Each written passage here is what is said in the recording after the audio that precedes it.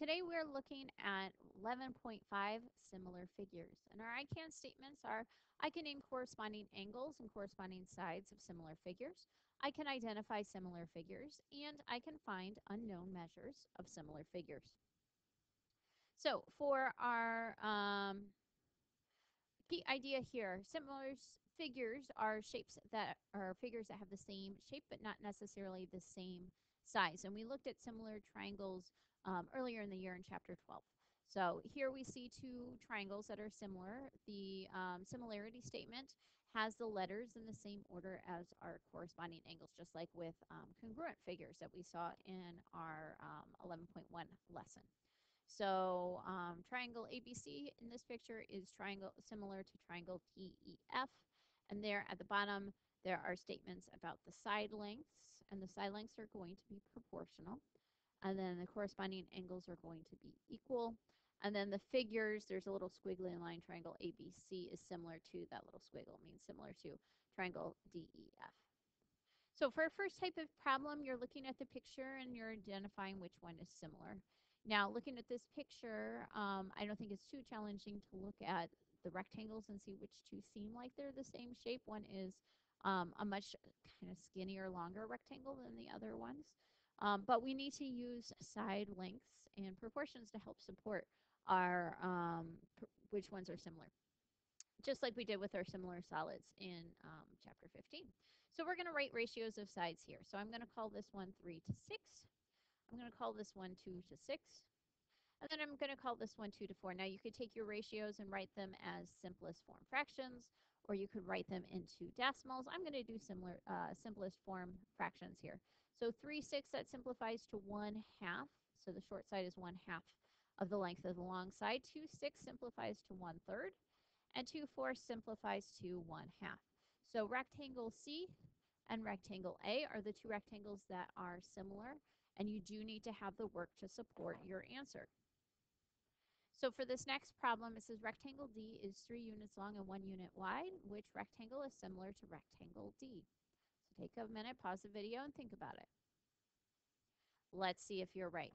So 3 units long and 1 unit wide. On the last slide, I'll go back for a second, we chose to put the small sides on the top. It didn't really matter which way. I could have put the small sides on the bottom, but I chose to put them on the top.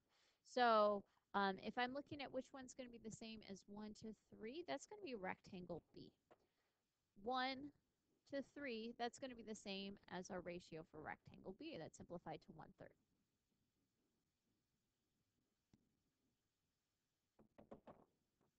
Let's take a look at our next problem. So it says the triangles are similar, find x. So we're going to write and solve a proportion for this one. We've done other problems very similar to this year. So we need to write a proportion. I'm going to start with my top triangle. I'm going to put the shorter side in the numerator, or on the top part of my proportion. So 6 over 8. I'm going to do a very neat job of writing that, so I'm going to erase it. 6 over 8 equals, and then I'm going to do 9 over x. So I chose to put my shorter sides on the top part of my proportion. I put the larger sides on the bottom part of my proportion. I'm not seeing an easy multiplication pattern on this one, so we're going to go ahead and do cross products. So 6 times x, that equals 6x. 9 times 8, that equals 72. I'm going to divide both sides by 6. And when I do 72 divided by 6, I get 12. And 12 meters is going to be our answer. So just pay attention to those labels. Make sure you're putting appropriate labels on your answer. All right, pause the video. Try these next two problems. Okay, let's see if your answers are correct. So the figures are similar. Find x. We're going to use proportions to help us with this. So for my first triangle, I'm going to write 6 over x. My second triangle, I'm putting 9 over 6. I'm just choosing to have the longer sides on the top this time, but it doesn't really matter. Cross products, so I get 9 times x equals 6 times 6, which is 36. I divide both sides by 9, and I get the answer x equals 4 feet. For my second shape here, so I can use a proportion. I don't really need to on this one. I'll show you another way in a second. But if I'm going to use a proportion, I have 14 over x equals 7 over 12. I could do cross products, but on this one, I'm noticing that there's a scale factor. Remember, scale factor means how many times bigger, how many times smaller. If it's proportional, it's going to be the same. So on this one, from 14 to 7, that's a relationship of dividing by 2. Each side length in the second shape is half of the side of the original one. So I have to think what number divided by 2 is going to equal 12. So I can work backwards to do that. 12 times 2, that's going to give me an answer of 24. And our label on this one is going to be centimeters. So if I did 7 times 2, that gives me 14. And then 12 times 2 tells me my value for x. I can use a proportion. I don't have to use a proportion, but I do have to show my work. Let's take a look at this next one. An artist draws a replica of a painting that is on the Berlin Wall. The painting includes red trapezoid. The shorter base of the similar trapezoid in the replica is 3 75 inches. What is the height h of the trapezoid in the replica? So again, we're going to set up and solve a proportion for this one. You can look for a scale factor as well if you would prefer to use that strategy. Okay, so 12 over 15, that represents my top shape. That's the replica of the painting, or I'm sorry, top shape is the painting. The bottom one is the replica. The shorter side on the top, 12 and h, those two correspond, so I'm going to put h on the top. And then 3 75 goes on the bottom. All right, so now that I have the proportions set up, pause the video, go ahead and solve it. Okay, let's see if you did it correctly. So 15 times h, that's 15h. 3 75 times 12, that's 45. And then we divide both sides by 15, cancel out that 15 in front of the h. And then 45 divided by 15 is 3, so that tells me that the side h is going to be 3 inches long.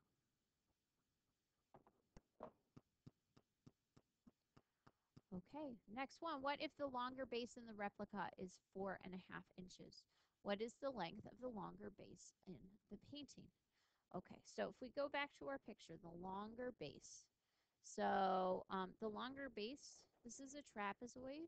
So the other base is this side right here. That's the side that's the longer base. So they're telling us that the longer base is going to be 4.5 inches. So we're still using the numbers for the other sides here, the 3 75 and the 15. Those are going to stay the same. And then we're going to put in our new numbers for our numerators. So the 15 is staying the same for the big trapezoid. We don't know the length of the base here. I'm going to use B for base. And then I know the shorter base, 3 75 and then the taller one is 4.5.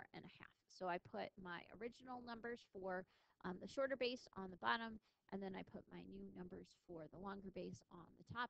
And now I'm ready to solve my proportion. So pause the video, take a minute, and go ahead and solve it.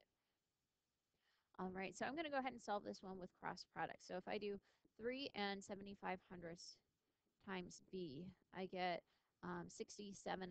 That 67.5 goes from the 15 times 4.5. Then I'm going to divide both sides by 3 75 cancel out the multiplication of the 3 75 with the b. So that cancels out on that side. And let's see, when we do 67.5 divided by 3 75 we get 18. And we want to use the same label that we had before, which is inches. Okay, and then for this last one, take a minute and think about it. It says sketch two figures that look similar. Describe how you would determine whether your figures are actually similar. So pause for a minute and try this problem.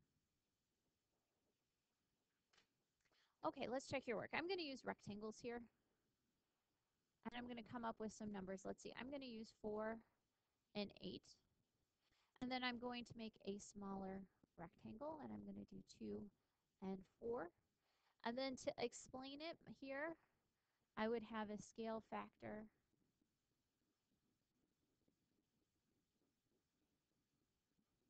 of 1/2. If I did 8 divided by 2, I get 4. If I do 4 divided by 2, because divided by 2 is the same thing as 1/2, I get 2. I could also write equivalent ratios here. 8 over 4 simplifies to 2, and 4 over 2 simplifies to 2.